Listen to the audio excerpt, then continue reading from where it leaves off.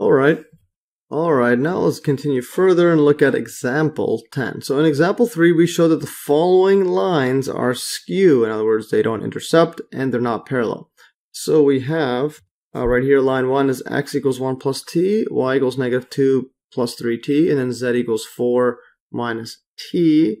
And line 2 is x equals 2s, and y equals 3 plus s, and z equals negative 3 plus 4s. So this is line 2, and there's line 1. So now we're asked find a distance between them. Alright, so solution. Since the two planes, L1 and L2 are skew, they can be viewed as lying on two parallel planes, P1 and P2. For example, it just means that you'll have a line like this, so they're not parallel, but then so they never intersect, and they're not parallel. I mean, yeah, they never intercept. So imagine one line's on this plane, one line's on that plane, then we could find a distance between them. Alright, let's go further. So, let's take a look at the solution. So, since the two lines L1 and L2 are skew, they can be viewed as lying on two parallel planes, P1 and P2. The distance between L1 and L2 is the same as the distance between P1 and P2, which can be computed as in example 9. So, we do the exact same thing here. Just find a point, find equation of a plane, and solve it. So, the common normal vector to both planes must be orthogonal to both v1, which is the direction angle of direction vector of L1. V1 is going to be in front of the t, so 1, 3, negative 1. So 1, 3, negative 1, this direction of L1, and v2, which is 2, 1, 4, direction of L2. So 2 is a 2s, 1, 4. So that's the direction of that line 2. Yeah, so the common normal vector must be orthogonal to both directions. So if it's on two planes like this and like this, so this is one direction, let's say v2, this one is v1, then the cross product is going to be a perpendicular, and like that, and it's going to be perpendicular to both, like that.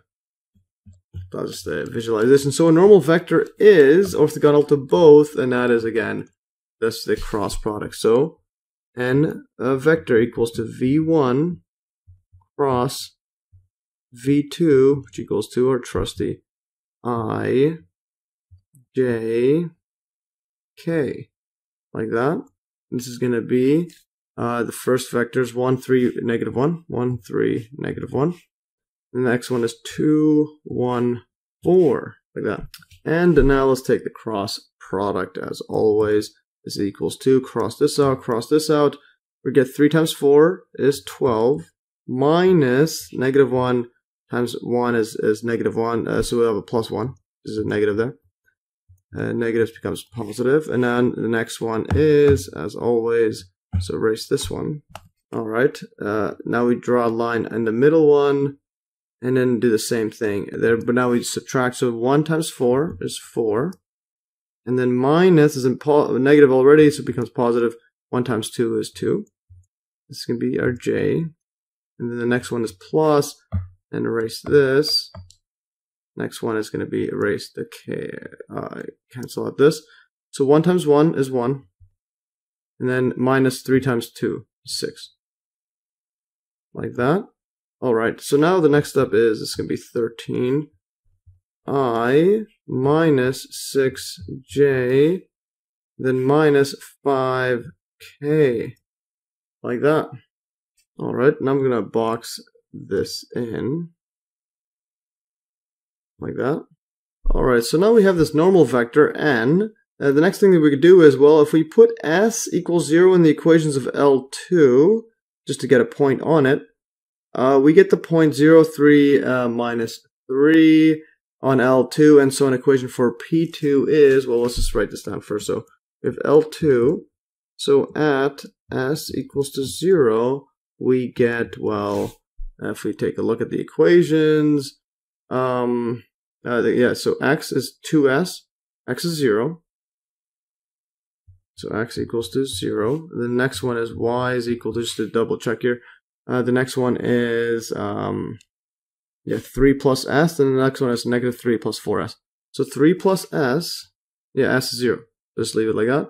The next one is z is equal to negative 3 plus 4s. So that's going to be 0. Yeah, so negative 3. So that is correct.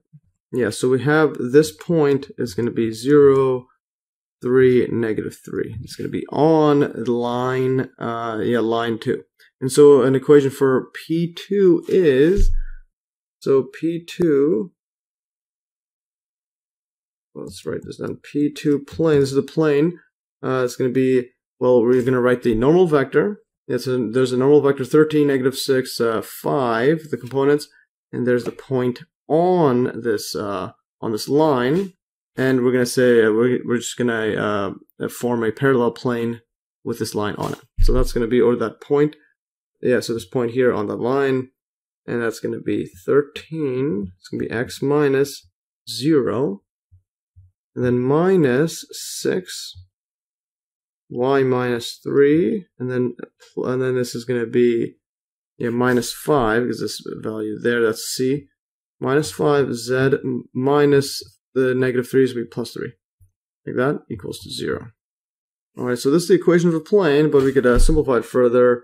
This equals to 13x, and then 0 is there, just eliminated. Next one is going to be negative 6y, and then 5z, and then move this over inside. So negative 6 minus 3 times that is going to be plus 18.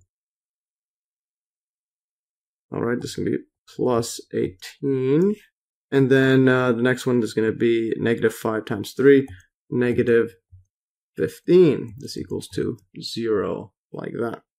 So this becomes just 3. There's 13x minus 6y minus 5z plus 3 equals to 0. So this is our equation of the plane 2P2.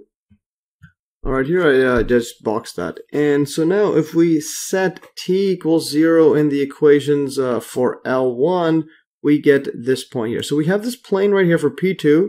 So now we just need another point on P1, and then we could solve for using the distance formula from point to the plane. So if we set t equals 0 in the equations for L1, we get the point 1, negative 2, 4 on P1. And let's just double check. L2 at t equals to 0, we get, and if we scroll up, let's take a look here. So if we plug in 0, we'll get x equals 1. This goes to 0, so then y equals negative 2, and then z equals to 4. Yeah, so that is correct. So 1, negative 2, and 4. So x equals to 1, y equals to negative 2, and z equals to 4. Yeah, so thus the point is going to be 1, negative 2, 4 on, this is on L1, not L2. L1. Alright, so the distance between L1 and L2 is the same as the distance from this point right here on L1, 1, negative 2, 4, to the plane right here on parallel to L2. So it's 13x minus 6y minus 5z plus 3 equals 0. So thus by the distance formula, the distance is d equals 2. This is going to be absolute value of a is 13. 13. Now we're going to multiply the x component of the point, so it's 1. And then it's going to be plus, but this is going to be minus right here is 6, negative 6. This is negative 6, and then it's going to be negative 2 is right here. And then this is going to be minus 5, and then this is 4 right there. And then plus d is 3. Like that, and then divide this all by the distance, or the length of the normal vector, so 13 squared plus negative 6 squared plus negative 5 squared. And let's just do some algebra fun here. So solve all of this. This is going to be 13 times 1 is just 13. Minus is going to be plus 12. 6 times 2 is, and then negatives become positive. And then minus 20 plus 3, like that. And then the bottom part here, well, what I'm going to do is I'm going to just put a side bubble right here. So I'll just multiply on the side right here. So 13 times 13 to get the squared is going to be, well, 3 times 3 is 9. 3 times 1 is 3. put a 0, just doing long multiplication. 1 times 3 is 3. 1 times 1 is 1. And now we're going to add these up. 9, 6, 1. Let's add. So this is equals to 169 plus 6 times 6 is 36. Negative 6 times negative 6 is also 36. Negative becomes positive. Negative 5 squared is just 5 squared equals plus 25.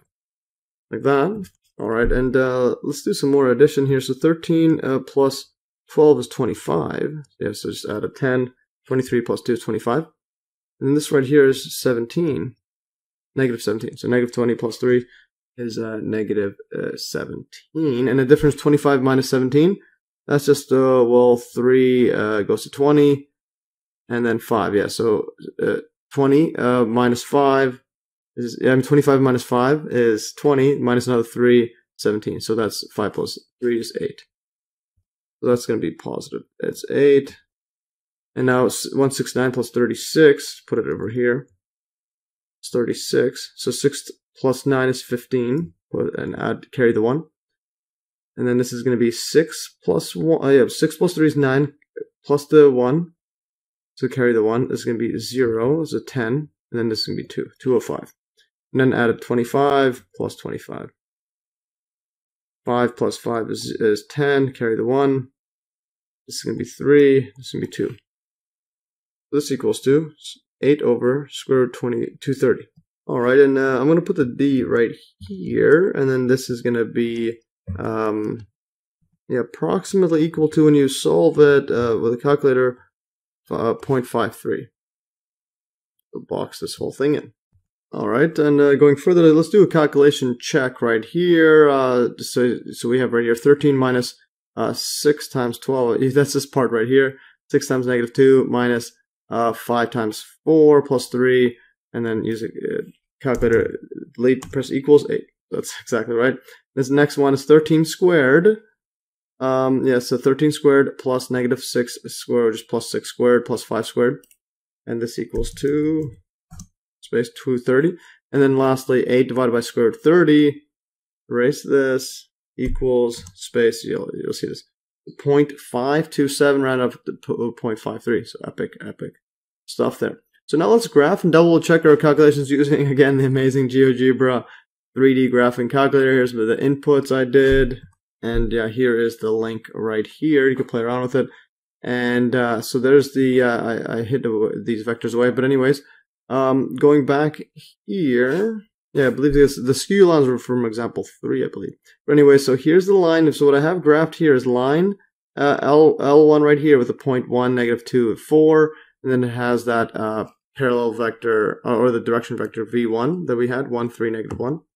Then there's other one is 2, 1, 4. And let's just scroll back to those direction vectors. There's V1 right here. V1 is 1, 3, negative 1.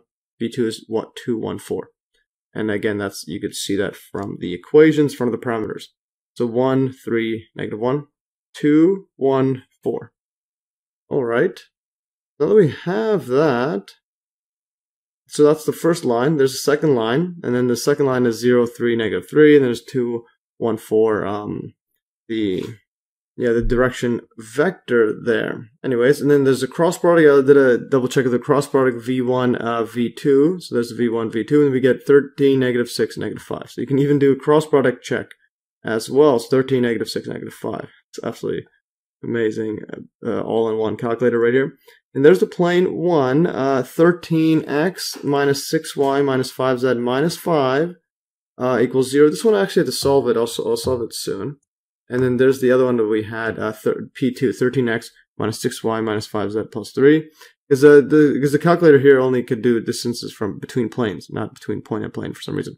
The distance P1, P2 equals 0.53, so you can actually solve the distance directly. And here it is when you graph it, you'll see the line 2 is parallel to this plane, this one's line 1 is parallel to that plane, and shift it around, looks like that, and there's the normal vector n. You could also draw the normal vector n right here with the cross product. You can even graph the cross product like that, and again, so that's what it is, and it's, again, it confirms our calculations. So note that in GeoGebra, the distance formula required that I know the equation of both planes, and in which I solved the first plane as follows. So the first plane, going back up here, so this was 13x minus 6y minus 5z minus 5. And to solve that, well, we need a point on the plane. So then that point is going to be 1, negative 2, 4. And we know, and then we just use a nodal vector. So we can just solve that ourselves. All right, so let's go back here. So I solved it as follows. We had a point right here. This is going to be 1, negative 2, 4 is going to be on L1 and on the plane. So then P1 is going to be 13. This is going to be 13, negative 6, negative 5 is the normal vector. So P x minus 1, then minus 6 y, then minus negative 2, so be plus 2, and then minus 5 z minus 4 equals 0. Solve this out. This is going to be 13x. And then the 6y over here, then minus 5z. Then move this over, so plus 13, negative 13.